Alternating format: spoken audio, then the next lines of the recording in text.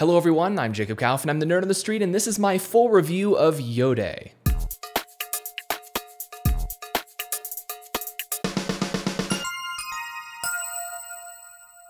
As a quick disclaimer, like I mentioned in my previous video, Iodé did send me this Xiaomi Mi 10T for free in exchange for covering their project, but they did not restrict what I can or cannot say about them or their products. Okay everyone, we left off in my last video over a month ago, and I was just getting started with this Iodé phone.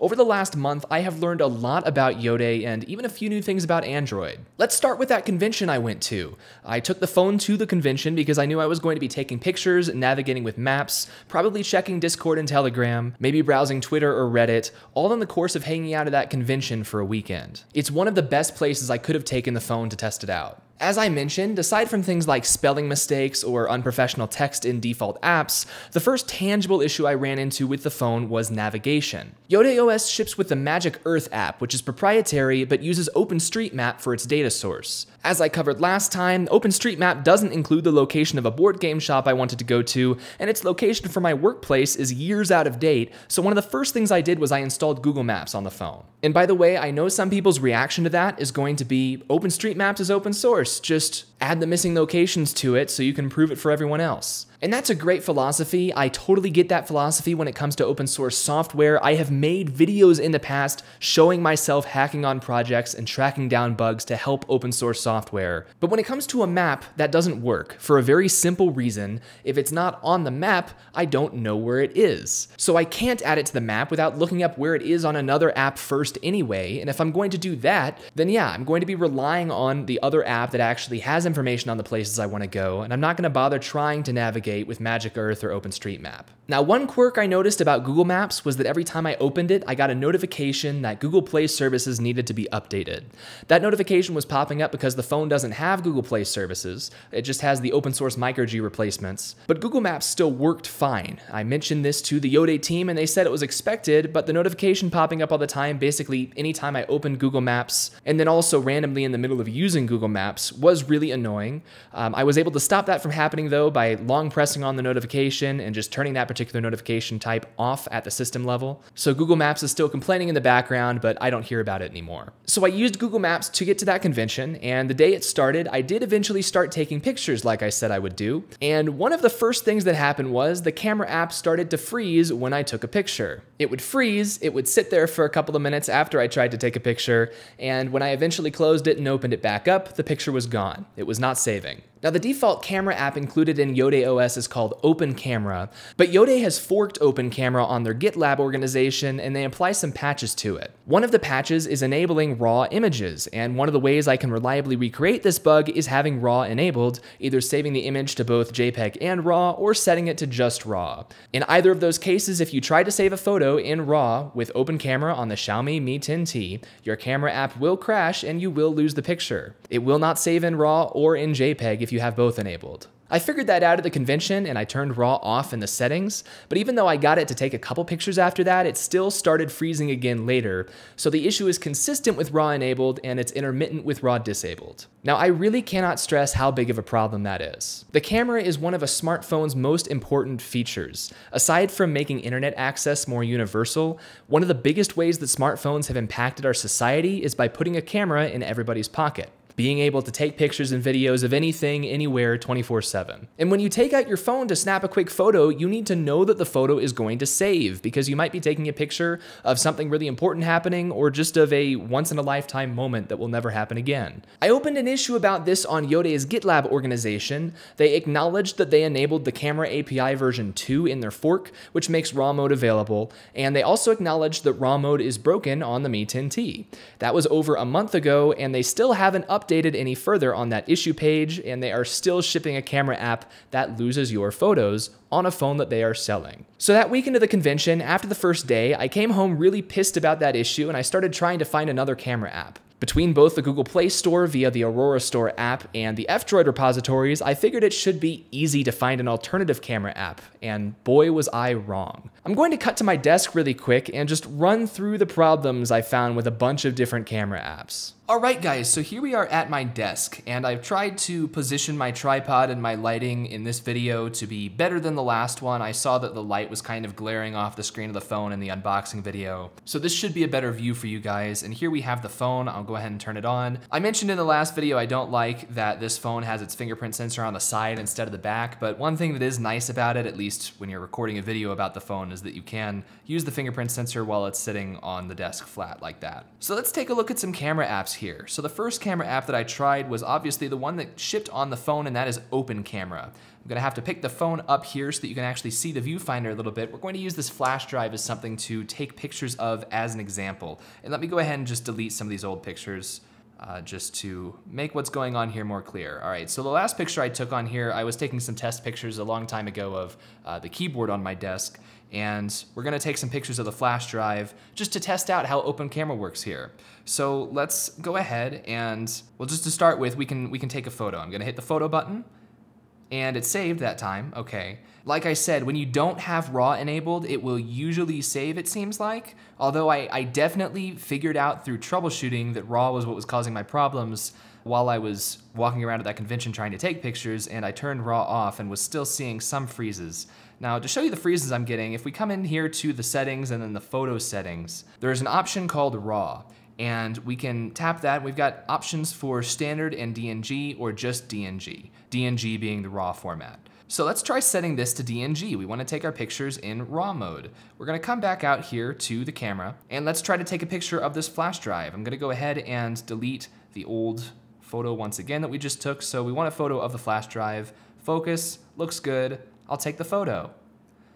All right, so what we have right now, I can take the flash drive out of the frame. You can see that the viewfinder is stuck. And we've got the indicator up here that says that it was supposed to take in RAW, but we don't have any message right now saying anything about RAW. When I figured out that this issue had to do with RAW photos, I had to do that with troubleshooting. I said, okay, well, what are some of the options I've changed so far? Let me go and try turning those off one at a time and seeing if the camera app starts working again. But there is no error message here that would be helpful to identify the cause of this issue. You know, a regular user who is just trying to take photos, maybe it's a photographer who doesn't know a lot about computers but knows about photos, so they want to take photos in RAW. They're going to try and take a photo, and they're going to see that it freezes after they turned RAW on. They might not even think that turning RAW on is what caused the issue. They may just give up at this point or think that something is majorly broken, which I would describe this as being majorly broken. As you can see, we still have a zoom slider here, and we can actually move that zoom slider and we get text as if it's letting us zoom for some reason. I can continue hitting the shutter button and it actually lights up a little bit. I can actually open up the settings again and come back out, and when I do that, the preview is gone. And if we go into our camera roll here, you can see I've still just got the photos that I took of the keyboard a long time ago, and I don't have the photo of the flash drive we just tried to take. I can do that again, take a photo of the flash drive, once again take the flash drive away, and it's just sitting here. If I close the camera app and go back into it, once again that preview just disappears, we lose the photo. And once again, if we set this to what I had actually set it to was standard and RAW, so that you get a regular JPEG and a RAW version. And with this one, you might think that it would at least save the JPEG version if it loses the RAW version, but we can, once again, set the flash drive here and take a photo, and it's going to sit there, take the flash drive away, and we can go into our multitasking view here and go back into the camera app, and it actually does not save the JPEG. So if you try to enable RAW at all, it will just completely break your camera. Once again, this is not acceptable for them to have this option in the app. If it's going to be broken on this phone, then this option should not be available on this phone. If they're selling this phone, you know, they might say, oh, well, we can't have the option available for some phones but not for others. That sounds like a distribution problem that you need to solve if you're going to be shipping phones where this is broken, because you either need to turn off RAW for all the phones if it's not going to work on some of them, or you need to figure out how to not ship a feature on a phone where it's not supported. This is really a basic usability thing. Now, if I set down the phone on the desk here, you can see that on the top left there's some text in the viewfinder. I actually don't like the Open Camera app that much personally, even when it does work. And if we set it down, you can see some of the information here. I mean, how many users out there taking pictures with a smartphone camera who don't use RAW and don't know what that is and don't care that it's broken? How many regular users are going to know what an ISO value is or how to use that ISO value for something useful? How many users are going to be taking a look at the shutter speed and using that information in any way? You know, we've got a tiny little battery meter there. We've got a clock, and those things would show up if you just didn't hide the top bar in the camera app. But instead they shove it down here in our viewfinder, which is, it's over the viewfinder. So it's covering up things that you're trying to take a picture of. But once again, if we take a picture with RAW off, and it sometimes saves, it saved this time, you know, there is no text there. There is no text in the corner of the photo, so this is an inaccurate preview since the preview includes text that's not gonna be in the actual photo. We've also got in the bottom left, we've got this zoom slider that once again overlaps the viewfinder, but only a little bit, and that looks really bad. It looks like a really messy, really amateur app. And to be clear, the Open Camera app is an open source application, and it's actually a very robust application that a lot of professional photographers prefer over stock Android camera apps because it's got so many cool features, or so many technical features that photographers can use to better tweak their photos that they're taking, and that's all great. But for a regular user who's not going to be using all those features, you know, the app looks really bad. And even for photographers, you know, they would probably also prefer if the app looked a little nicer over not looking nicer, as long as it doesn't take away any of the features that they want to use. Some other problems with the UI here, just to point them out, you know, the shutter button down here, it's got this gap over it. The shutter button is aligned to the bottom of the screen. I don't know why we're showing the buttons at the bottom of the screen if we're not showing the status bar by default. But yeah, we've just got this awkward gap that tapping it does absolutely nothing. We've got these two buttons to the side of the shutter button, which we've also got the video button to switch between picture and video, and that extends the viewfinder. Once again, putting some other things on top of the viewfinder. But yeah, here in picture mode, we've got these icons here, and one of them is going to switch us to the front-facing camera mode, and you can see there's me and there's the tripod I'm recording this video with. But these buttons, I don't know what they were thinking with putting these two buttons here, because they're not lined up. I mean, if this top button, which what does this top button even do? That changes the camera ID that you're using. This top button that does absolutely nothing when you're using the front-facing camera. You just tap that button and it shows you the same lens every time, so that shouldn't even be there in this view. But when it is there, you know, if it was just lower down so that it was right on top of the camera switching button, then they would at least be lined up aesthetically with the shutter button. Instead, we've got this thing where it's like halfway between the bottom button and the viewfinder, so it just doesn't match the shutter button at all. It's almost like they were going for like a triangle thing here, but it does not look good. So if we switch this back, I also want to call out, once again, this button on the back camera switches between two IDs for the back camera. We can set the flash drive down here to get an idea of what's going on here. So this is camera ID 0, this is camera ID 2. So we've got 0 and 2, and there's not much difference there. You might be able to tell that 2 is kind of a little bit washed out or blurry. I'm not sure if you can tell in the preview there on the camera. The frame rate's definitely a lot lower, but camera 2 is actually a macro view. So if we take a look back here, we've got the largest camera on the back of the phone is camera ID 0. Then we've got a telephoto lens, and then we've also got a macro view. Now, Open Camera actually does not expose the telephoto lens on this phone at all, which once again, this is a phone that Iodé is selling, so they have this in their lab, and they have this to tweak settings for their default apps with. But yeah, I've looked through the settings and I couldn't find anything in Open Camera to select other lenses to be made available. We've just got ID 0 is the main back camera, ID 1 is the front camera, and then ID 2 is the macro camera. Once again, that's macro, so it's not actually doing anything very different from the main camera.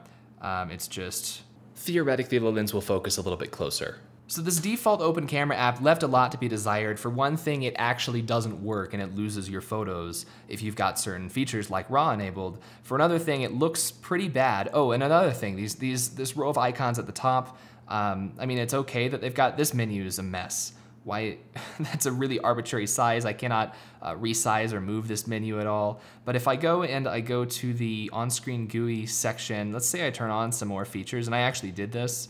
I didn't turn on all the features like this, but I turned on a few more. If we go back now, it doesn't split those into multiple rows or anything with all of this wasted space. It doesn't use any of that space. Instead, it just makes all the buttons tiny. This app looks really bad. And then it also doesn't expose all of the lenses on the phone. So we're going to go beyond open camera at this point. I said, okay, I need a different camera app. What are my options? Here are a few of the ones that I tried. One of the more popular ones in the Play Store is called Secure Camera, and I think it's this one right here. So Secure Camera is the default camera in another operating system called iodéOS. And I appreciate that they're putting their default camera app that they're developing in-house into the Play Store for everyone else to use as well. So this camera, as you can see, it's also a little bit weird on the UI side. We've got a lot of space in this one on the bottom of the phone. I appreciate that they're trying to do something about balancing out with the viewfinder and not just randomly throwing buttons on the screen like Open Camera does. Now, Secure Camera does have some UI quirks similar to Open Camera. They're not as bad, but as you can see, we've got a button at the top that opens up these settings here, and then we've got a More Settings button to open up more settings. We don't have a lot of settings available in this particular app. Now, this button at the top to open that settings dropdown, if we happen to bring our status bar into view, then that button to get to the camera app settings is just gone, and we can't get it back. Tapping here, the status bar is still showing that I pulled down. I still can't get to the settings. I have to wait here for the status bar to hide itself, if it's even gonna do that at all. And it doesn't seem like the status bar is gonna go away by itself, so I have to get out of the app, go back into it. We've still just got the status bar. So I can't get to the settings. Once again, the problem is I cannot access the settings in Secure Camera here. So I'm going to get out of it, go back in. Okay, so now we don't have the status bar. Now we can get to the drop down here. So that's annoying right there. As you can see, the viewfinder is overlapping the camera, and it's also unnecessarily pushed to the top of the screen, so it's being cut off by the rounded corners of the screen. Now, aside from that, as you can see, I've taken some pictures with Secure Camera, and it does work. We can set our flash drive down here, take a picture of it, and it actually saves pictures, which is an improvement over Open Camera. It does not give us the option to enable RAW, so there is no way we can break this particular app. But yeah, not being able to get to the settings once you have pulled the status bar down at all is kind of an issue. Once again, I can switch between the front and back cameras, but there is no option to use any of the alternate cameras in Secure Camera. I can switch over to video mode, and once again, at that point, we've got the buttons overlapping the viewfinder again, and then once again, empty space at the bottom of the screen just not being used at all. And Secure Camera is developed for another OS, and it's not tweaked to this particular phone, so I don't hold that against the creators of Secure Camera necessarily, but it's not a super optimal experience here. But that was one of the options. Not being able to get to the settings was really annoying, so I moved on to looking for other options. Oh, and another thing about Secure Camera, it was also, my notes say that it was kind of slow. Now, it's not being very slow right now. Oh yeah, if I take a couple pictures, you can see it says, please wait for the last image to get processed, but yeah, it's not being super slow right now. That might have to do with the lighting I've got. I've got really good lighting right now for the video. Sometimes it was slow, at least earlier on, trying to save photos. So Secure Camera was not quite up to the task for me, UI-wise or feature-wise, and so I went looking for more maybe professional apps. I was willing to pay for apps. You know, obviously if I'm gonna pay for an app, I would want to know that it's going to work well. One of the ones I tried was called First Light, and it's by Filmic, which also makes some other apps. Filmic Pro, I think, is their flagship camera app, but First Light, we can try to open that up here, and as you can see, this one doesn't even open. It says unknown source detected. App installed from an unknown source. Are you migrating from another device? If so, please install First Light again from Google Play. If we tap Google Play, we can open that link with Aurora Store, and it goes to First Light, and we've already got First Light installed here from Aurora Store. We happen to have an update available. I can go ahead and install that. All right, so that's been installed from the Aurora Store, and if we open it up, once again, unknown source detected. Because we're not actually installing it from Google Play, it's not gonna find the Google Play services running here. Whatever micro G is emulating is not enough for Filmic First Light here. So we just can't use the app. If I tap cancel, it just closes. You know, I can come in here to our app drawer again, I can try to open it up. Unknown source detected, cancel, it closes. So literally cannot use that app on iodéOS because we're missing actual Google Play, which means that the micro G replacements that Iodé is shipping are not doing their jobs well enough. The next one I tried was called Camera FV5, and this is another semi-professional one. I think it's right here. Yes, and this one was okay. This camera app had a decent UI, UX. Once again, you know, we've got some balance issues with how much blank space is above the viewfinder versus below. But if I set my flash drive here, you know, this is a decent app. I've got the grid turned on right now. You can turn that on or off really easily. or you can, I guess, we're not turning it on or off. Long press on it is to turn it completely off. And then you can switch it between a lot of different fancy camera grid options. But yeah, we can line up a photo, take the photo. It used a flash that time. Let me turn flash off. That just turns the flashlight on. Okay, so yeah, this one fairly quick at processing.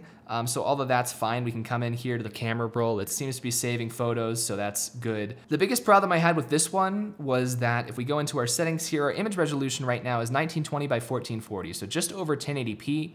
I'm used to my photos being a lot higher resolution than that. And this phone's camera, the Xiaomi Mi 10T, has a much higher resolution camera than that. However, if we open up this settings menu here, 1920 by 1440 is the highest we can go. And as you can see, it's offering to have us buy a pro version of Camera FV5 to unlock all of the resolutions. So I can tap on that. I can open that up with the Aurora store. As you can see, this costs $5. Now, if I try to download this here, it's going to say app not purchased, download failed. In the Aurora store on Iodé, you can't actually make purchases. However, if I wanted to go to play.google.com, purchase the app in my web browser on my computer or on the phone, and then come back to the Aurora store, then I would be able to download it. However, I'm not very confident doing that because once again, if that app happens to have any sort of license checking, like First Light did, First Light refuses to run. So I don't feel confident purchasing Camera FV5 Pro, or whatever they call the non-light. I guess it's just Camera FV5, but not the light version. But I don't feel confident making that purchase knowing that I might not be able to use it on this phone. I also think it's interesting, some apps, now it's offering to open it with the Aurora store. You saw the first time I tapped that link, it offered to open it in F-Droid, and F-Droid just says no such app found, because that's a proprietary app that's not in the F-Droid repositories. So yeah, Camera FV5 was almost there, but unfortunately I don't want, if there were other features that they were limiting to the Pro version, then maybe I would just stick with the free version. But resolution, I'm not going to limit the usefulness and the future-proofness of my photos by taking them at a lower resolution.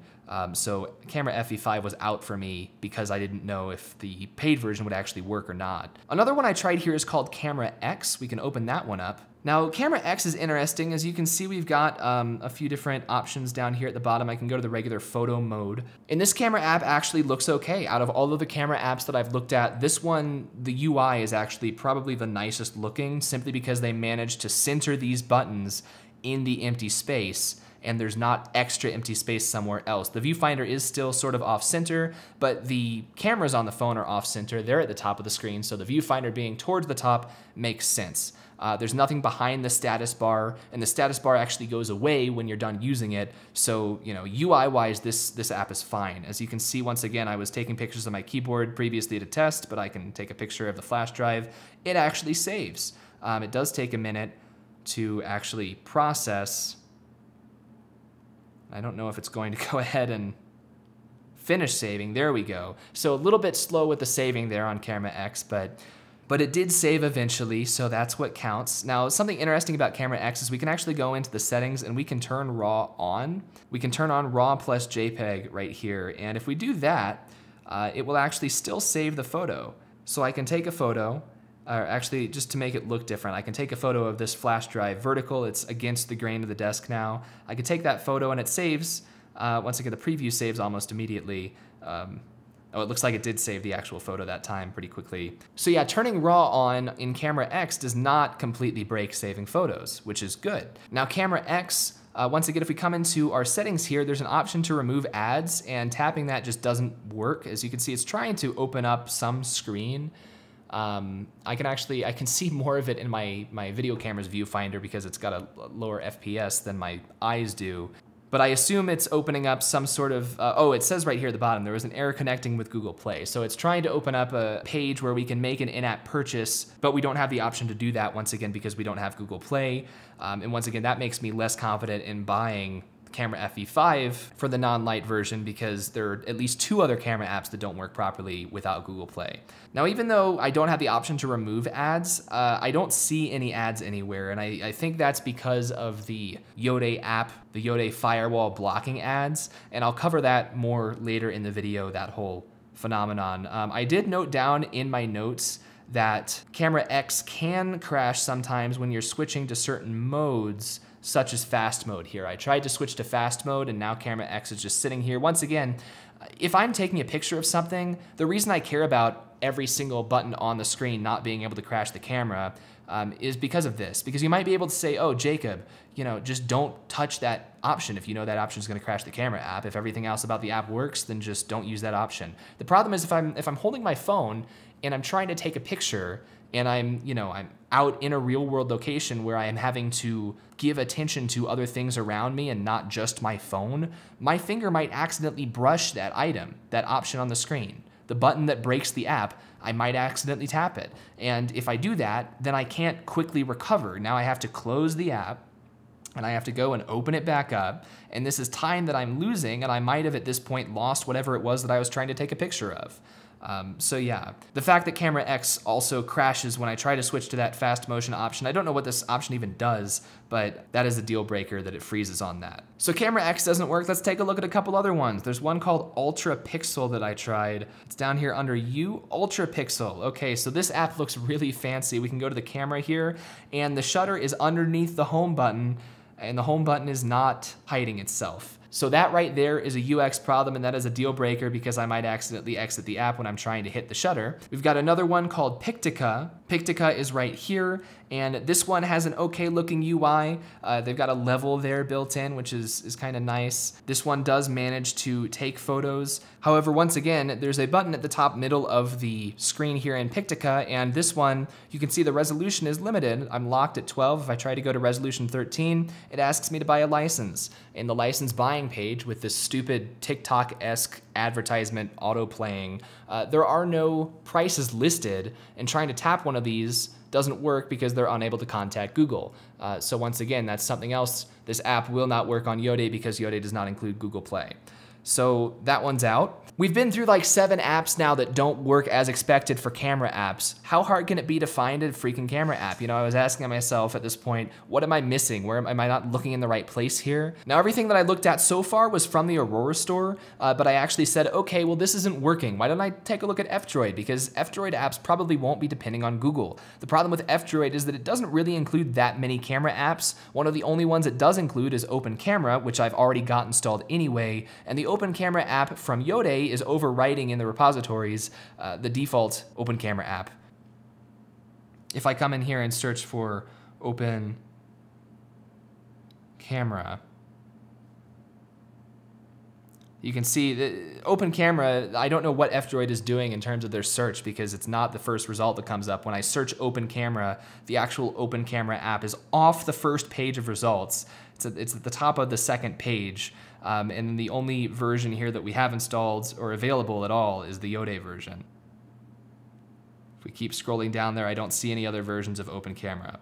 Some of the other few camera apps in F-Droid are super old. They were made for older versions of Android. I actually did find one camera app that did work from F-Droid, and that was called Simple Camera. It's this orange icon right here. This is the one I ended up using for the rest of that convention, and its pictures are okay. I'm not sure if they're the best pictures, but I can set my flash drive down there, and this is a good UI. Once again, it's not utilizing the top of the screen where the screen is rounded, so you don't get your corners cut off in your preview. We do have a few buttons overlaying the viewfinder, but we also have a full screen viewfinder here, and that's why that's happening. And these buttons are, they're very clear, and I think I actually turned on the option to keep them visible.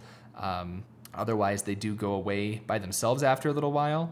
Yeah, as you can see, they kind of go away by default. And then we've got the shutter button at the bottom, and it's perfectly centered on the screen, vertically, horizontally between the home button and the viewfinder. Perfectly fine. I can switch the front camera, switch back to the back camera. The flash icon only shows up for the back camera because it knows that the front one doesn't have a flash. And I can set that to on, auto, or off. I can take a picture. It actually saves, which I can see in the camera roll here. So that's all wonderful. I'm gonna turn the settings buttons back on. So what's the problem with this one? Well, as you can see, let's do that again. I'm actually going to move the flash drive so it's just out of frame here. And let's move it so that we're gonna take a picture so that the black plastic piece of the flash drive is the last thing in the frame. So I just took that photo. If we go to the actual photo, you can see that it's got extra space at the edge. and it gets a little blurrier at the edge maybe. But yeah, the problem with Simple Camera is that it actually takes photos at the full resolution, but it doesn't let you preview the full resolution. The preview is locked at this size that auto expands to fill your entire screen, which, to their credit, Simple Camera, I actually looked up their GitHub page because this is an open source app, and it's a little bit old and it's no longer maintained, and so maybe phones didn't have aspect ratios this tall, because I mentioned this phone is taller than my OnePlus 5T was. It's the same width, but it's taller, so this aspect ratio probably wasn't as common back when Simple Camera was being developed. But once again, this was kind of an issue. I used this one at the convention, but it was annoying not actually knowing what the edges of the photo would be, because there was some times that I was actually trying to, I was having to back up to get the whole whatever I was trying to take a picture of in the frame, and I wasn't getting an accurate picture. I just had to guess or take a picture and see if I had backed up far enough or if I need to keep going, because the edges of the preview were cut off. So once again, at this point, I'm like, how hard can this be? I started getting a little bit more desperate, and I was like, you know what? I miss my OnePlus 5T camera. The OnePlus camera always just worked. The one that was built into iodéOS that OnePlus shipped. And so I had an idea. I was like, I wonder if I can download an APK of that. I wonder if anyone has posted that to XDA developers or anything. So I just did a web search of OnePlus camera app download, and I found some of those. And we can open one up here. This is the OnePlus camera that I have installed. This looks pretty much exactly like it does on my OnePlus 5T. It's actually a newer version of the OnePlus camera, so it's got some extra features that I didn't have on the 5T. But yeah, I wanted the camera to work just how my other one did, and this one got so close. We've got some options here. Since this is a camera that OnePlus is shipping on their phones, there's not going to be weird ads or extra features that you have to purchase premium in-app purchases to unlock. This is just gonna work. We can bring this up here to the selfie cam. We can take a picture. It saves, which is great. We can open that up. It's gonna ask us what gallery we wanna use, and there we have that picture. So that was looking like it was gonna work really well. The problem with this one, if we go to slow motion, it freezes the app once again. And what if I'm trying to take a picture of something, action that's happening, but I accidentally hit slow motion? Now the camera app's frozen. Now I'm wasting precious seconds closing it, reopening it. It's still stuck. This one I actually have to go into multitasking view, entirely dismiss it. I can go ahead and close the rest of these, and then open it back up. And then, so the slow motion option just doesn't work at all on the OnePlus camera app. It was so close. I would have stuck with this if it didn't freeze when I selected slow motion, but it did freeze, so I could not use that. So I was like, okay, the OnePlus camera app doesn't work. This is a Xiaomi phone. Maybe I should get the Xiaomi camera app. So I found that one. It's called ANX Cam, or ANX Camera. We can open that up, and this one actually works okay as well. As you can see, the UI on this one, notice that all the camera apps that manufacturers ship actually look decent. Notice that they move most of the buttons off of the viewfinder. There's some stuff on the viewfinder sometimes, yeah, but you don't have a bunch of random text, a bunch of tiny little text. It's just, this is a zoom indicator that we can tap to go between different zoom levels. And there's one of the crashes that I have with ANX Cam, is that if I try to zoom below 1 times, which how could you zoom out less than 100%? I'll explain it in a minute. But ANX Cam, this is Xiaomi's official camera app on a Xiaomi phone, and it's crashing when I try to zoom out smaller than 100%. Now, the other problem with ANX Camera is that when you take a photo, that app freezes. It says can't connect to camera, and then it closes, and when you open it back up, the photo is gone. Once again, just like Open Camera, it does not save when it freezes. So this is the Xiaomi camera app on a Xiaomi phone, and it freezes when I try to take a picture too. So that one is out. And at this point, I was thinking, okay, the OnePlus camera worked better than the Xiaomi camera, but it still had issues. And I tried to think, what are people using who know Android? Like professional photographers, sure, are gonna use Open Camera. What are professional Android developers using? Or what are Android experts using? And obviously the flagship Android phones are the Google Pixel phones, and they have Google's camera app, which everybody knows that Google Pixel phones, one of their best features are how great the cameras are, how good of pictures they take, which is something that, iPhones take excellent pictures, but Google came along and they gave great pictures to people. And instead of using really high quality lenses, they used affordable lenses, and then they have a bunch of post-processing in the camera app to make the picture look really good. And so I figured, okay, I wonder if people are out there putting the Google camera app onto other phones. And sure enough, there's a whole community of people doing that. And I found one version of the Google camera app. It's right here. And this is the Google camera app. Now I'm gonna switch to the 1x zoom here. So the Google Camera app actually seemed to work pretty well when I got it. We do have a settings drop down here. It sort of looks like Secure Camera did, except it's a little bit lower so it doesn't get covered up by that status bar. But yeah, we can come into more settings and we've got lots of settings, and this is a Gcam build. And there's lots of different people taking Google Camera and attempting to package it. That just opened up the developer's Facebook page there. But yeah, this app actually worked decently well. I can take a picture and it saves. Now, if I try to open that up, some of the Google Camera app APKs out there that you'll find, the camera roll only works if you have the Google Photos app installed. Some of them have been modified, such as this build, to not require that. As you can see, I can switch between all the different options here, all the different modes in Google Camera, and it's not crashing. This is actually a camera app that none of the modes are crashing the camera, so that's great. The one problem with this particular build of Google Camera that I got was that, as you can see, there's a 0.6x view here. There's a 0.6x button, and if I tap that, once again, I'm going to take the flash drive. I'm going to line the camera up so the edges of the flash drive are at the edges of the viewfinder. I'm going to tap 0.6x, and it actually gives me like another inch of space on either side of the flash drive in the viewfinder. How is it doing that? This phone has a telephoto lens, like I mentioned earlier. Google Camera is the only camera app out of all the camera apps that actually showed me the telephoto lens option and worked when I was trying to use that option. Now, some of the Google Camera apps actually crashed if I switched between the different camera modes too quickly or in the wrong order. At this particular moment, this Google Camera app this build is working. Google Camera apps on non-Google phones are also tricky because you have to basically tweak the settings with an XML file to match your lenses and things. And you can find other people that have already put out an XML file for the Xiaomi Mi 10T for Google Camera, but you're never quite sure what the quality of the settings that you're downloading are going to be. So the camera app that I ended up landing on, once again, I can't recreate the crash of this normal Google Camera app right now. It was crashing before. It's a little bit later after the last recording. I just got this to crash. Let me see if I can make this happen again. All right, so wide lens, 1x lens, macro lens. Going from wide to macro, back to wide. I just made it happen.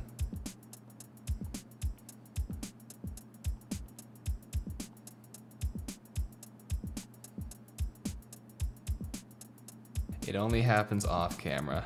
It only happens off camera.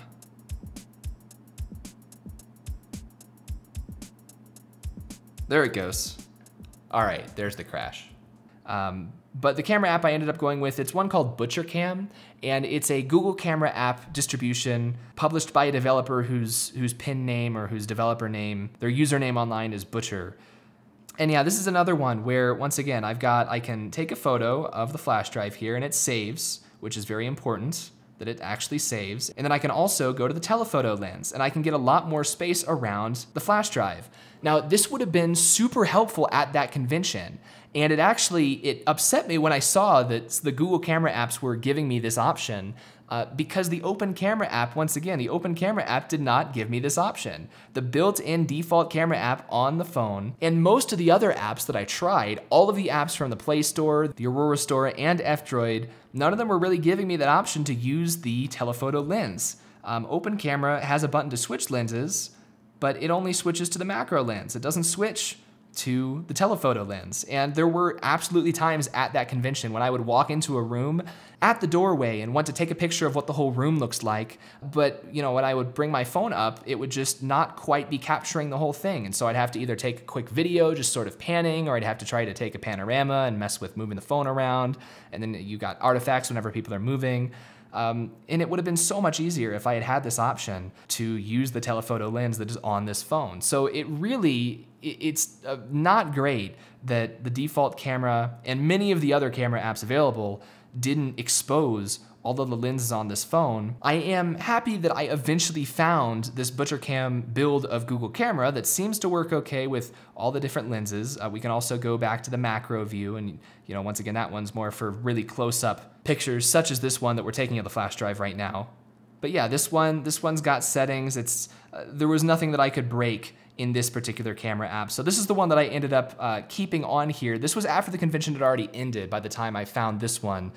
But if I was going to use this phone for a long period of time, this weird random butcher cam. My one complaint about this app is that it's got a weird name and a weird icon. If the icon was just the regular Google camera icon or just any regular camera icon, then I would be happy with it 100%. But the icon says BC because the developer of that Google camera port wanted to throw his initials into the icon. So it just looks weird. It looks off, but it does work. And that is what I ended up going with for the photos, taking them on iodéOS here. Now I want to be clear, this camera app is not in the Play Store. You cannot go and download this from the Play Store. So on Iodé, you cannot download it from the Aurora Store, and it's also not open source. It's a port of Google's proprietary app, so you cannot download it from F-Droid either. So I had to go through over 10 camera apps to find one that actually worked. And what I ended up with was a random APK that I downloaded through the web browser. That's not secure, it's not going to be easy to update, it was a huge pain in the butt, and I'm still not sure that the photos I'm taking are going to be optimized for the lenses on this particular phone. Now I did mention this to Iodé in an email, aside from that GitLab issue, and I'm not going to show you the entire email because that would be a little rude and unprofessional, but I do want to quote one part of their response. I actually suggested, hey, this simple camera app on F-Droid is pretty good, but it's discontinued and it's missing the option to have an uncropped viewfinder. Since it's open source, I suggested you guys might want to take a look at forking this app that looks a lot better and doesn't crash, and add the one cosmetic option that it's lacking, rather than trying to mess with open camera since it's a lot more complicated. And the response I got back included, quote, "We changed nothing from open camera about RAW option. It works on Samsung S10 series. We don't have enough resources to maintain an app such as Simple Camera. Even if open camera may not be aesthetically the best, it gets slowly improved and we experience less issues with it than Snap we used previously." And there are a couple Snap camera apps in the Google Play Store. One of them is free with advertisements and includes a bunch of fancy filters. The other one looks okay, but it's paid. I'm really not sure which one they were talking about. We will make someone work on it if we grow. Now I'm going to go out on a limb and say that if Iodé doesn't have the resources to support Simple Camera, they probably don't have the resources to support Open Camera either. And that appears to be true since they're still shipping a broken camera app over a month after that issue was reported, and they say they'll work on Open Camera if they grow. So ultimately I had to go outside of the Open Camera app that Iodé shipped, not just because Open Camera was failing to take photos, but also because Open Camera didn't give me the option to use the wide-angle lens. And if this was a third-party device, I would kind of understand that, but this is a phone that Iodé is selling. So they have them in-house, they test against them, and it just doesn't work. And they're okay with that because they've seen it not work worse in the past. So let's just take all of that, that's the camera portion of the review, and we're gonna give that a thumbs down. I'm gonna move on from it now. I want to talk about the app stores on Iodé. Like I mentioned earlier, it comes with the Aurora Store and F-Droid. Aurora Store lets you download apps from Google Play, and F-Droid lets you download mainly open source apps from other repositories. Now, Aurora Store had some incredibly unprofessional copy in its first launch wizard, which I didn't even notice until I was editing the unboxing video. Next to their privacy policy, they say, "Find out if we have your nudes," followed by a stuck-out tongue emoji.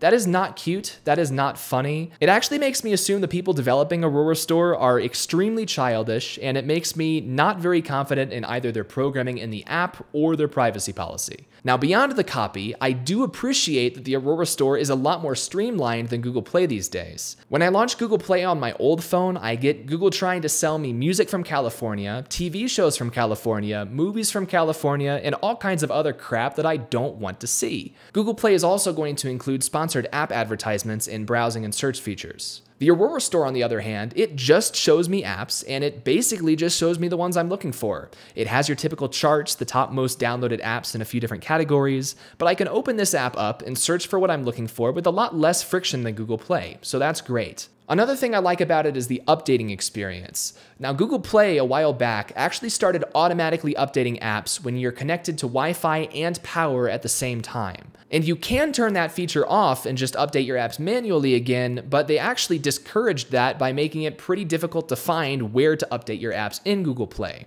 So this is my OnePlus 5T running just plain lineageOS 19, and that's Android 12, which Android 12, I'm really not a fan of what they're doing with the user interface here, but that's not really the point of this video. I can open up the Play Store here, and I don't have very many apps installed on this OnePlus 5T yet because I just put lineageOS on it after migrating over to the Iodé phone and using that as my daily driver for a few weeks. But in the Google Play app, as you can see, we've got apps, which is what I'm kind of looking for, but I want to see if I have any updates available. So games, movies and TV, books, movies and TV and books are completely off topic for an app store. Where do I see if there's updates available? There's nothing in the top bar here. There's nowhere to go. I can try to search. There's nowhere to see updates. And where you have to go for updates on Google Play is you have to go to your account up here in the top right, which my account, I would expect to see things that I've purchased, but the updates on this particular phone does not have anything to do with my Google account in their cloud, and so I don't like that they've buried it here, but it's under your account and then manage apps and device, manage updates available. So we do have 3 updates available. We do. Over here, once again, where it seems like I'm missing something. Like there has to be an easier way to find my updates in Google Play. But yeah, it's manage apps and device, manage, or I guess there's also updates available. You can just tap that and it goes right there. If we go to manage and then updates available, there's not even an update all section.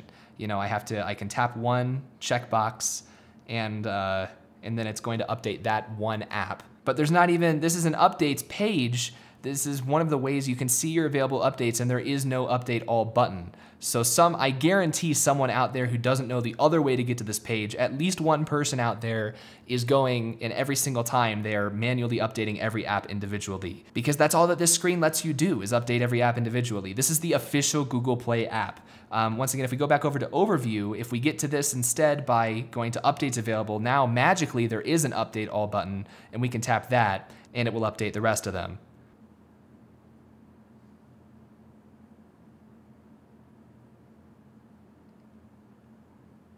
So just for comparison, that is what it looks like in the official Google Play app. So that's sort of the bar when it comes to other app stores on Android, especially one like the Aurora Store that is directly replacing the Play Store. Now over on Iodé with the Aurora Store, we can open up the app, and at the bottom right here, we've got an updates button. Now for UX purposes, I kept finding myself looking for the updates button in the left sidebar here, which is where your account settings are, and there's a My Apps and Games section that doesn't show you updates. I kept looking for updates over here, so maybe moving that button from the bottom to the sidebar or duplicating that button in the sidebar would be a good idea. But there is a clearly labeled updates button here, and if we tap on that button, we get a list of all of our updates. We can update them all super easily with the update all button, or we can choose a particular app that we want to update here. I am going to update this first one in the list, and this is an app called Obstruct. The wallpaper that I'm using on this phone actually is not a default Iodé wallpaper. This is a default OnePlus wallpaper. The Iodé wallpapers and even the lineageOS and default wallpapers from AOSP, I don't really like any of those default wallpapers. They seem kind of low quality, but I find that OnePlus makes really nice default wallpapers, and the artist of those wallpapers for OnePlus actually put out his own app called Obstruct, which you can use to download those wallpapers easier. They're all in one place. You don't have to go looking for them on the internet. Now, as you can see, I closed the app here. I closed the Aurora Store. Oh, it's going back and forth between deciding that it's updating and deciding that it's not. Okay, so now it's installing. All right, I don't think it always does that. If I tap update on Brave here, will it actually start updating from the list? Or did I just uncover another bug in the process of trying to show you, I do like this interface. This interface is fine. Yeah, no, tapping update does nothing. If I tap update and then I refresh, then it acts like it's not updating. All right, so the individual update does not work. I do know that the update all button works. I'm gonna tap that one. And I know that that one works because I use it fairly often.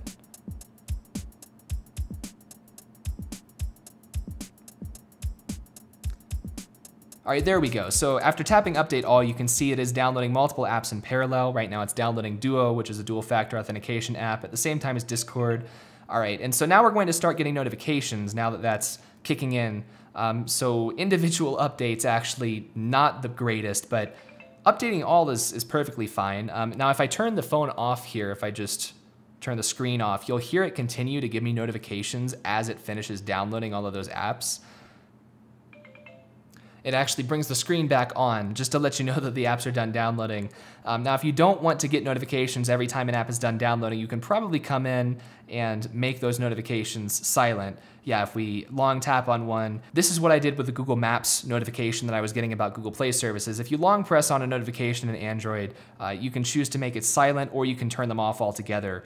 So if you don't want those notifications, then that's fine. You can do that really easily. But at this point, we can just wait here for a little while. And the notification sound you're hearing is also not a default notification sound. I customized that too. It's not really a Iodé thing, but I guess I can tell you where that is while we're waiting for all these apps to download.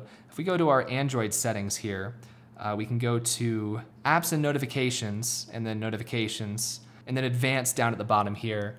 And there's an option called Default Notification Sound. And I loaded up a notification sound from an old iOS app called Pinger Text Free because I happen to think that that notification sound is less obnoxious than any of the current notification sounds that Android or Iodé are shipping by default. But once again, now that we're done with your typical nerd on the street sidebar, we can just wait here for a little while.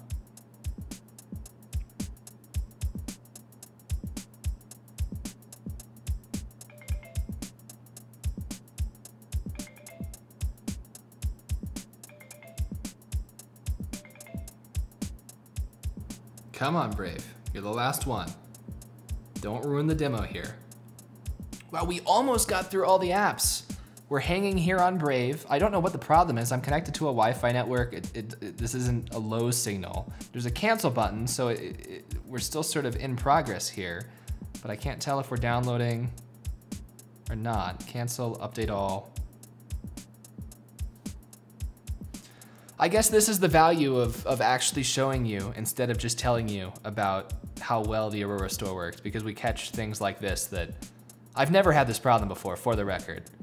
It's never stopped on the last app. When I've tapped update all, it has generally updated all. All right, cancel that again, come in here. What if we tap update from the app page? Okay, now it's downloading.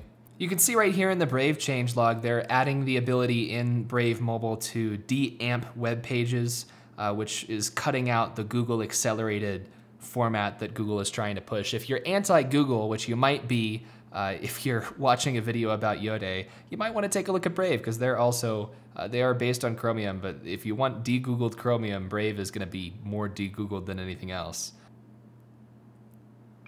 All right, and hallelujah, that last one finished updating. So now we have no updates available in the Aurora store. If we tap this download button up here, where you can see, you can see the download history, and it actually says we downloaded 100% of Brave numerous times, each time saying that Brave was a different size. I don't know if you can see that. So that's weird, and I don't know why that just happened, but the Aurora store updating, normally how I use this is I take a quick glance. I do want to see what apps I'm about to update, but I don't necessarily read through the change logs for every single one. Some of them I do. Apps that I would be particularly sensitive to changes in, I might take a quick look at the change log, but then I just hit update all, I set the phone down, I come back later, they're all done updating. So that's normally fine. Just to show you in comparison what F-Droid looks like, since some apps on Iodé come from F-Droid, we can update our repositories over there. Okay, so we don't have any updates available. I withheld updating anything on this phone for the past like 2 weeks. You saw how many updates I had from the Google Play Store. So I'm not going to wait for an app update to be available from F-Droid because that might take months. I wonder if I can go to my installed apps or go to an app I already have installed and simulate an update being available. Let's take Open Camera that I do have installed and let's grab an older version. I don't have the option to roll back, do I? They all say installed. Iodé, if I just search Iodé browser, versions. Okay, let's get an older version of the Iodé browser. So I'll downgrade the browser app here, which is forked Firefox. And I like that they're rebranding it, or I don't mind that they're rebranding it. I do wish that they would give it more sane defaults. I got a notification when the phone was pretty new saying, oh, make browser your default browser, which normally the notification says make Firefox your default browser. The notification read weird because they changed the name of the browser to just browser. Oh, and we can't even install it? I don't know why I don't know why F-Droid would give me the option to downgrade if it's not actually going to work. We've got a 1 in the updates section now. Okay, so I've just broken F-Droid, as you can see. F-Droid is a little bit more of a rough experience, so it gave me the option to downgrade, let me download the downgraded package, but wouldn't let me install it because it's a downgrade. Now we've got a 1 badge on the updates section of the app.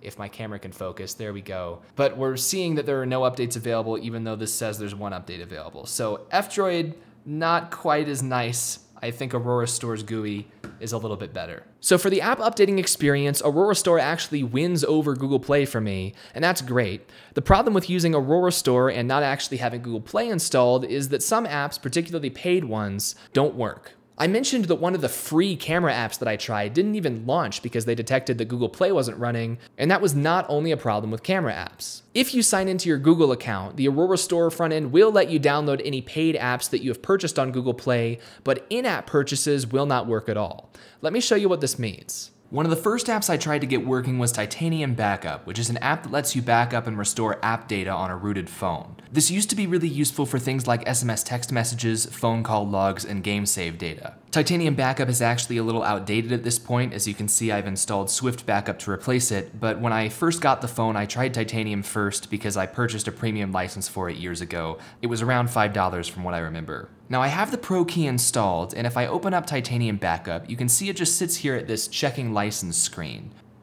Eventually it starts to complain that Google Play is taking too long to respond. It never moves on from this point by itself. If I try to bypass this, I can get to the menu.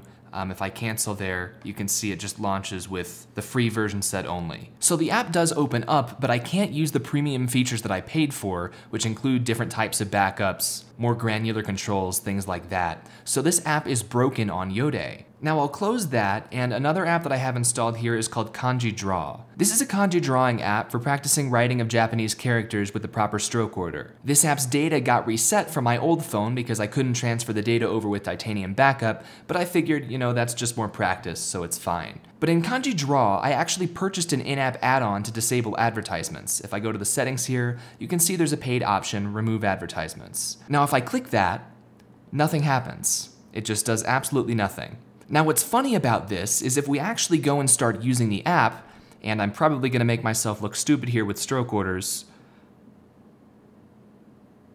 but if we actually start using the app, you can see there are no advertisements here. Now the advertisement is supposed to show up at the bottom of the screen. I'm going to complete another one of these. And when I finish this, watch the space at the bottom of the screen. You can see below all of the green, but above the 3 buttons at the bottom, there was that blank space. That is where the advertisement is supposed to show up. That's where it showed up on my old phone before I purchased that option. Iodé's firewall is actually blocking the ads. So I can't buy the ad removal feature, but I still don't see ads. You might think that's a good thing, you're getting paid functionality for free. However, for one thing, you've got a blank space in the app that you can't remove, and a blank space is better than an ad, but it's still not great to have. And for another thing, you're also not supporting the app developer when you do that. Now I opened an issue on Iodé's GitLab page for all 3 of the licensing issues I encountered in those different apps, and the response was, that's expected. They said that they, quote, prefer encouraging people to find alternatives. Now for a camera app, as you saw, there are a billion of those, so sure, find an alternative. But when it comes to kanji, for those of you not learning Japanese yet, there are thousands of characters historically borrowed from Chinese and then modified over time, and every single one has a specific stroke order that you need to draw it in for it to be correct Japanese writing. An app that teaches stroke order for over 2,000 characters is not something that you can just replicate.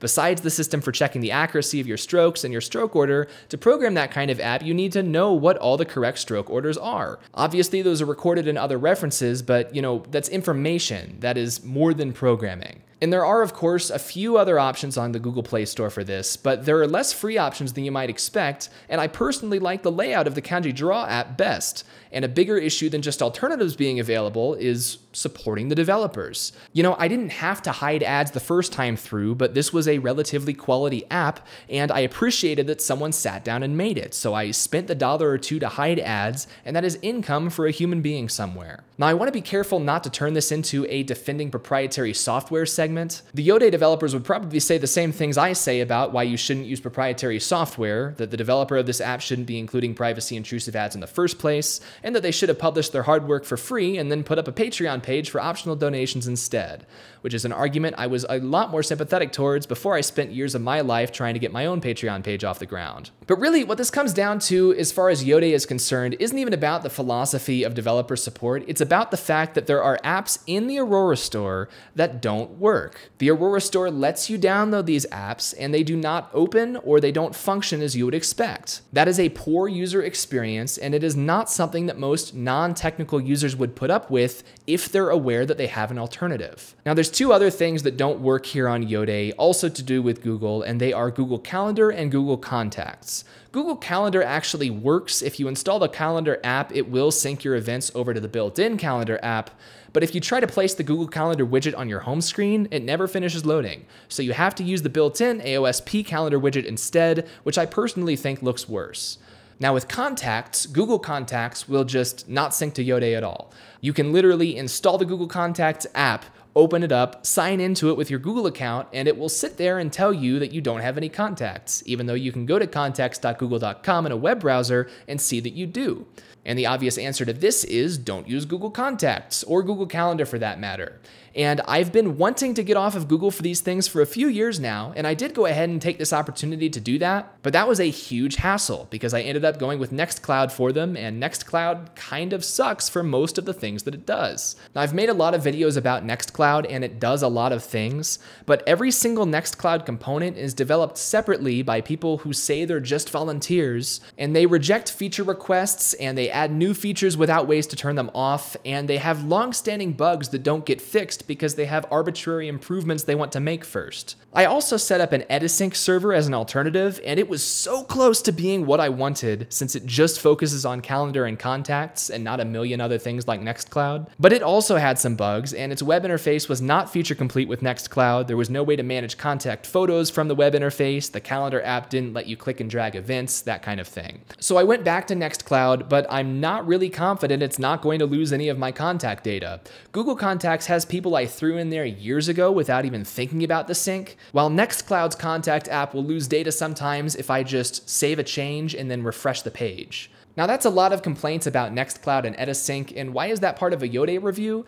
Because this is a phone, it's a communication device, and it is absolutely useless if it does not contain the people you want to talk to in your contacts. And Iodé doesn't want to work with the Google stuff, so if you want to sync your contacts and calendar between devices, which you really should in case your phone breaks or is lost or stolen, then you will need to find an alternative like one of these. You'll need to make that decision of what other service to use, whether to set it up yourself or pay someone else to do it, all of that. And it's all because Iodé doesn't include Google Play services. Now Iodé's firewall, which I'm going to talk about more in a second here, it's baked into the OS, and honestly, I would prefer to have the Google Play services and then have the firewall block access to Google Play that isn't necessary. You get working apps in sync, you get a little bit more privacy. Now the Iodé devs wouldn't like that idea because their whole business model is getting people off of Google, but getting people off of Google is not as easy as just ripping Google out. You need to replace it with another service, which they haven't done and which is entirely outside of Iodé's business model. They're not a cloud company. So I've seen Iodé's developers reject the feature request to have optional Google Play services on their forums, and I would encourage them to rethink that decision, because some users will absolutely jump through all of those hoops. Maybe some won't even have to if they're already de-Googled, but you really are limiting your growth by making it really difficult for existing Android users to migrate onto your platform. So let's all go to a fantasy land where Nextcloud actually works the way it's supposed to, and Android actually supports it natively, and you've got the camera, calendar sync, and contact sync all working properly on your phone. This review is about iodéOS as a whole, so what about the flagship app, Iodé itself? Well, the Iodé app is neat. That's basically how I describe it. It's neat. I've played with it a little bit. I've basically gone in there for one thing, and that's to try turning it off for apps that aren't working. Aside from the list I've already mentioned, some banking apps don't work on iodéOS. And it's funny, iodéOS isn't actually rooted by default. I've rooted mine, but it's not rooted out of the box. But even if you don't root it, some apps will still detect the OS as being rooted. I saw this with Zoho Mail. So you get the worst of both worlds out of the box. You can't do things that require root because it's not rooted, but some apps think you have root, so you can't use them either. Now, Zoho Mail still works, it was just giving a warning, but the big one that tends to not work on rooted devices are banking apps. You can find forum threads about this on Iodé's website, and once again, their answer is find an alternative banking app, which translates to find an alternative bank, which translates to change the primary holder of your life savings because our OS doesn't work as expected, which is BS. Now, my personal bank app does work on Iodé, but another bank app that I use, the Uphold app, does not work. By the way, I would not recommend that anyone use Uphold as your bank. They are terrible, but I basically had to sign up to get funds out of the Brave Creators program a while back, so I do have an account that I need to keep using for now. And when I try to sign into Uphold, whether I use the correct credentials or the incorrect credentials, I just get an immediate something went wrong error message, which is obviously not a very helpful error message on Uphold's part. So when this kind of thing happens on iodéOS, here's what I try. I open up the Iodé app, and that's going to take a second to load in here, loading those statistics. I'm not sure why that actually takes that long to load because all that it's saying is how many applications I have installed and then how many I've set to reinforced manually. So that's not even reporting anything about statistics for communication. But what I do is I go over here to my stream, and in here I usually look and see if there's anything from the app that I was trying to use. Now, as you can see, there's nothing here from Uphold. I can go back over to Uphold, tap sign in again. Theoretically, this should be sending out some sort of communication if I'm tapping that button, but over here in the firewall, oh, well now I do have a couple of things, but as you can see, the lights here are blue. So let's talk about this firewall app while we're here. I know this isn't going to fix the Uphold app because blue means it was allowed. The firewall app is cool to have around. It is a little confusing in its UI. If you don't know what this color means, because red for blocked and green for allowed would be much more clear, but a blue dot meaning that this was an allowed communication, that's not entirely intuitive. If you don't know what that means, if you tap on this to try and see what it means, you get an option to authorize this domain for Uphold, or you get an option to block it for Uphold. Now, if this was allowed already, you should really only get the option to block. And if it was already blocked, you should only get the option to allow. You know, I can tap authorize for Uphold. Now it's got this C next to it that I assume stands for customized or something like that. I can come back over to Uphold. It still doesn't work. But yeah, it is confusing. At this point, since we have manually allowed it, we only get the option to either block for all apps or unauthorize for Uphold. So if we quote unquote unauthorize, it's not blocked yet, it's just no longer explicitly authorized. Now we can come in here again and block it. And once again, so we can't go directly from blocking for a particular app to allowing or vice versa. You need to go back to neutral before you can switch from one side to the other for a particular app. We can do the same thing for all apps. We can authorize it for all apps, so it's customized, and there's a G for global. And then once again, we cannot immediately block it for all apps. We have to unauthorize for all apps. Then we have to block for all apps. And if it's blocked for all apps, we can still authorize for Uphold. If it's authorized for all apps, we can still block it specifically for Uphold.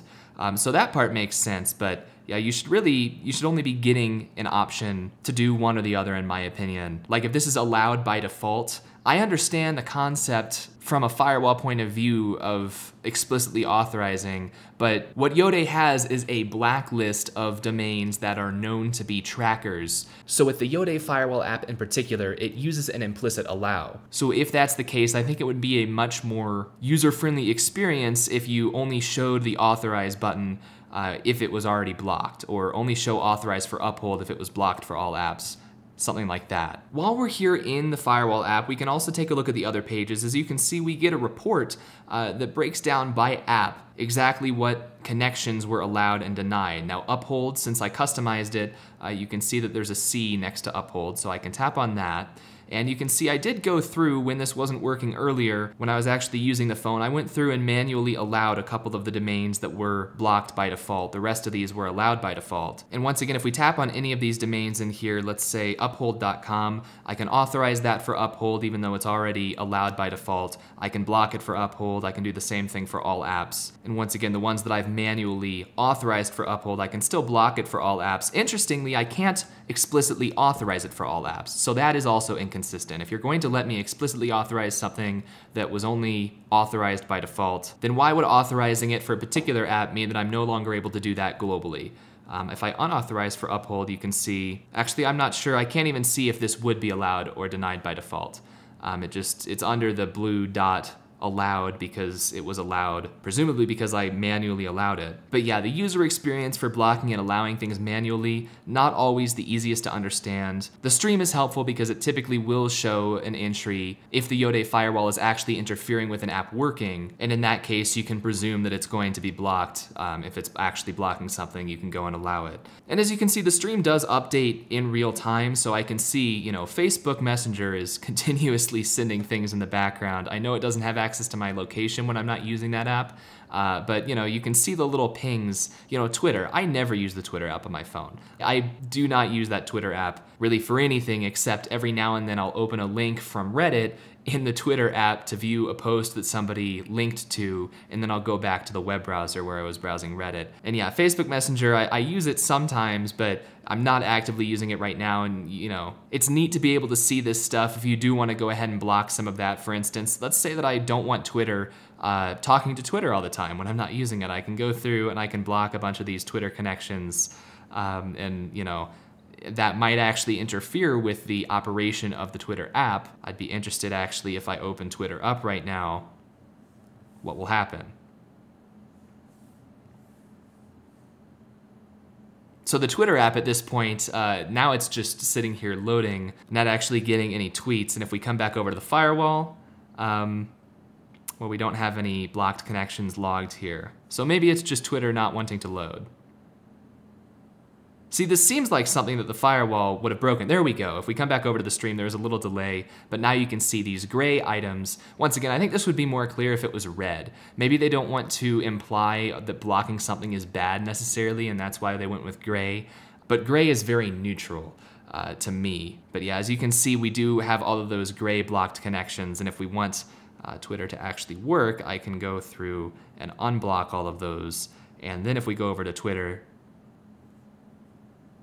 then it will actually load, and it's giving me an updated terms of service. And an NFT pop-up.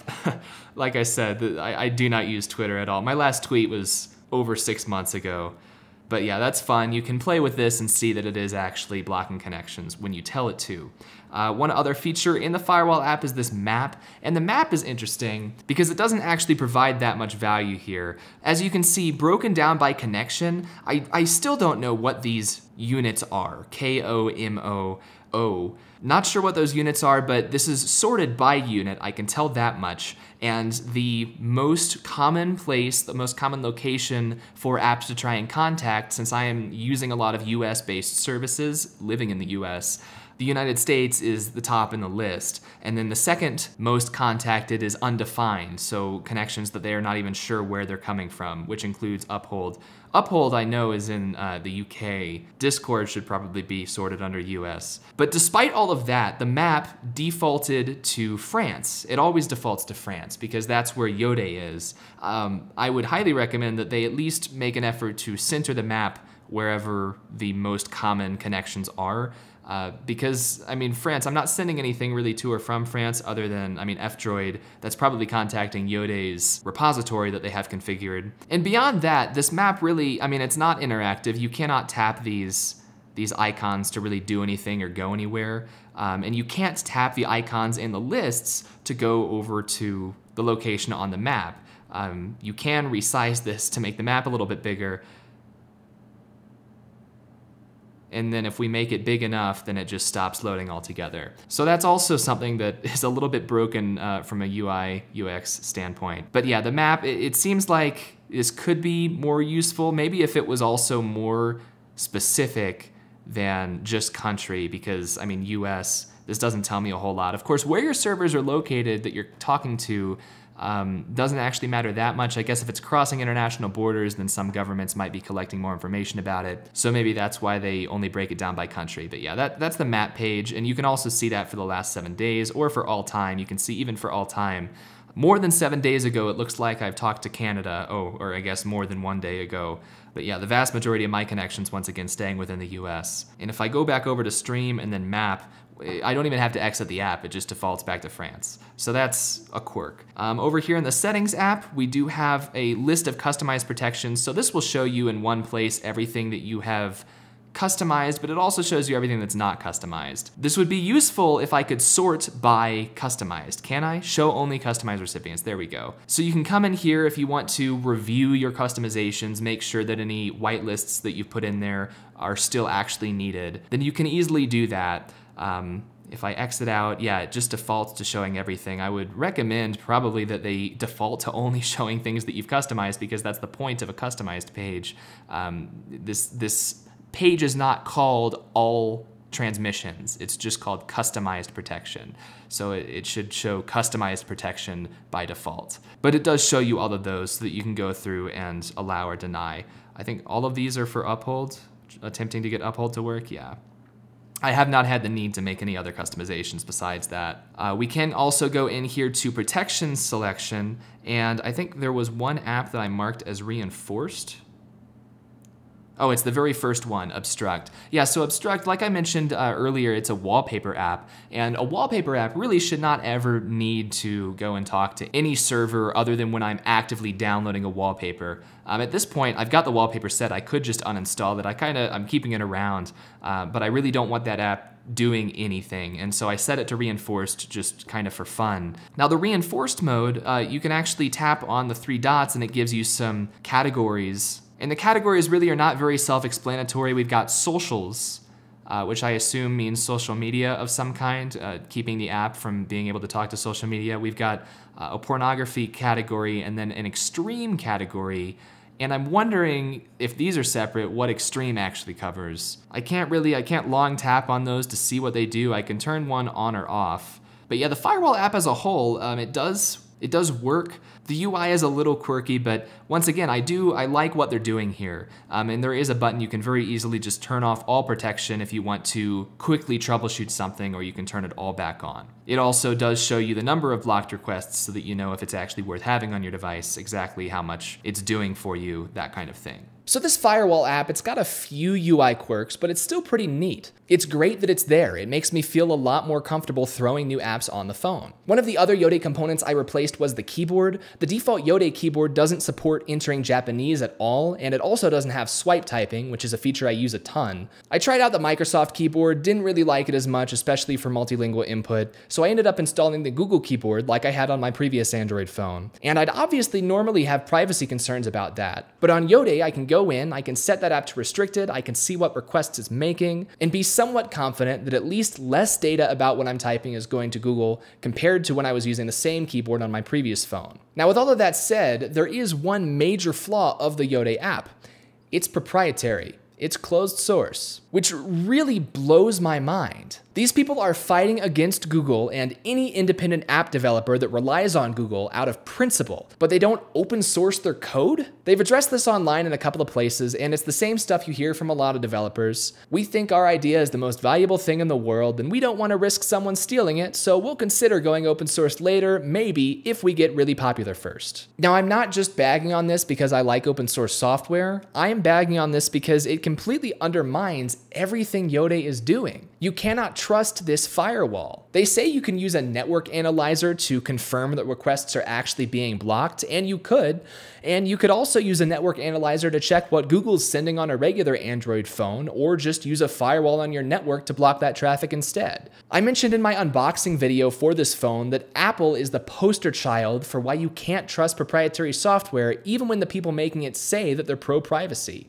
Iodé is based in France, they brag about being bound by French privacy laws, and based on what I know about France's legal system, I would certainly never want to live there, and I would not trust their privacy laws any more than the rest of the EU's. And if they pass a law next year about CSAM or terrorism or public health and safety, or any number of other things, Iodé would either have to comply with that or not comply and completely invalidate any of their arguments about proprietary software from France being trustworthy because of their laws. Now, I've talked about a number number of proprietary apps and services that I use or that I tried to use on this phone, and I am not denying that there would be a huge audience for a proprietary firewall app baked into an Android distribution. But what really baffles me is that the audience for a proprietary firewall app is going to want to use proprietary apps and services on their phone. And the people who you're actually convincing, the people who will switch away from Google and will boycott app developers depending on Google services, the people who do that are the same ones who will boycott you. Use proprietary stuff or don't. There are arguments on both sides of that, but Iodé being so negligent toward all of this breakage plus being closed source at the same time just means that they're killing their audience. Let me break it down this way. I can't recommend iodéOS to a regular user on the street because a lot of proprietary stuff doesn't work. But I can't recommend it to a paranoid user either because someone paranoid won't trust a proprietary app. So who exactly is Iodé's target audience? I'm really not sure. I think that their target audience is the paranoid crowd, and I think that not open sourcing their app so far is an oversight on their part. I think that iodéOS as a whole is really a fragmented experience. It feels like a hodgepodge of third-party components thrown together. Lots of third-party branding and verbiage like we saw with the Aurora Store, patch weirdness like we saw with Open Camera, bloat like we saw with Mozilla Pocket's top stories being enabled by default in the web browser, even though they renamed the app by default. It all comes together to form a really rough experience. Now, one last thing that I didn't mention earlier because it's not too involved with Iodé is that, once again, they don't root the phone by default. And if you want to root the phone, you'll probably have to flash third-party software from recovery. Iodé uses a fork of the lineageOS recovery, which has great integration for OS updates, but for some reason in their fork, Iodé specifically disabled the feature that lets you override the safety function and flash unsigned software. So you actually can't root the phone without also replacing Iodé's recovery, and replacing the recovery also makes the OS updates more manual. So it's like they're trying to cater only to non-power users with these overly tight safety functions, while having lots of trade-offs that only power users would know how to work around. So my verdict for this review, Iodé is neat. It's a cool project. I am glad they exist. I currently would not recommend using them. Once they open source their firewall app and any other components they haven't open sourced yet, then I would recommend them to any user who runs their own self-hosted cloud solutions and doesn't mind putting up with some rough edges in exchange for better privacy. That is, if you use one of the phones that they support, or if you happen to live in the EU, which is the only place they sell phones. But do be aware that they've stated they only guarantee support for a phone 1 year after you buy it, and even then they hedge their bets by saying that's just what they try to do. So this review did not go entirely smoothly, but I do want to thank Iodé for putting themselves out there and contacting me. I think that shows a lot in terms of trustworthiness, at least as far as seeking out accurate reviews goes. And I hope that this in-depth look was informative for anyone out there considering Iodé. If you have any questions or suggestions about anything that I said, put them down in the comments section on YouTube, Dailymotion, or nerdonthestreet.com. And you can also find links to the Nerd on the Street IRC server and the Knott's Discord server in the description below. I'm Jacob Kaufman, I'm the Nerd on the Street, and I'll see you guys in the next one. Bye.